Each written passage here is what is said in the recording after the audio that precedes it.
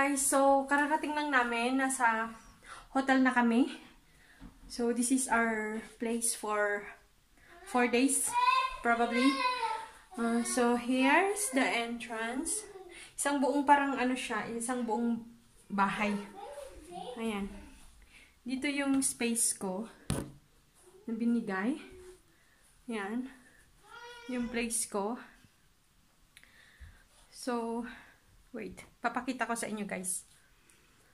So, here at the back ay yung mountain. Diba? Wow! Look at that guys. This is our place to stay for about 4 days. Here. Sochi po ito. Sochi ang pangalan ng place. So, dito ako mag-stay. Mag-isa lang ako dito. Yan.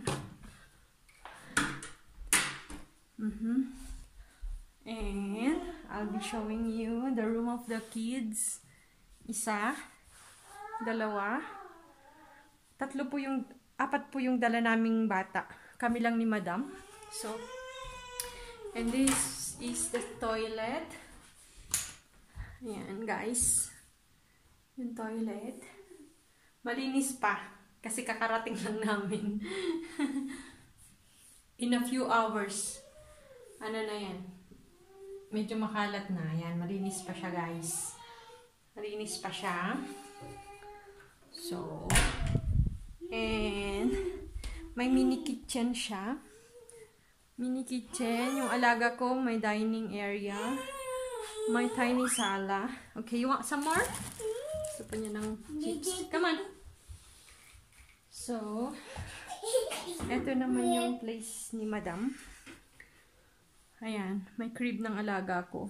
Diyan sila magstay. And yung bed niya. At siguro kasama niya yung isang bata. So, same here. Yung background guys, kitang-kita yung mountain.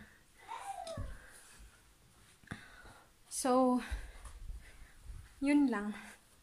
Ayan, may veranda din dito. Where you can see the view, the mountain view on the back. So, dito kami for around 4 days until December 29. Today is December 26. So, mga 4 days. 4 days kami magstay dito. So, ito yung tiny kitchen niya. Although, hindi naman yan magagamit. Kasi kakain naman sa labas. For sure. So, yun nga guys, update ko kayo sa mga gagawin ko dito, mga gagawin namin. Mag-ski daw kami. Kukuha siya ng magtuturo sa akin mag-ski. So, tatry natin mag-ski. So, pagod na pagod. Sobrang hassle yung sa airport kasi 4 na bata ba naman. So, yun nga. Iikot muna kami ng alaga ko kasi kailangan niya mapagod. Para mamayang gabi makatulog siya ng mahimbing. So, ayan, naayos ko na yung mga food niya dyan. Okay, nakapagpainit na rin ako ng tubig. Tsaka, may mini din dito. May mini fridge. So, yun nga. Ang ganda ng place. Parang Alaska. Alam mo yun sa Alaska dun sa background dito. Ayan. So, yun na nga guys. Update muna kayo. I-update ko ulit kayo sa mga gagawin ko dito. So, welcome to Sochi. It's my first time here. It's my first time in Sochi.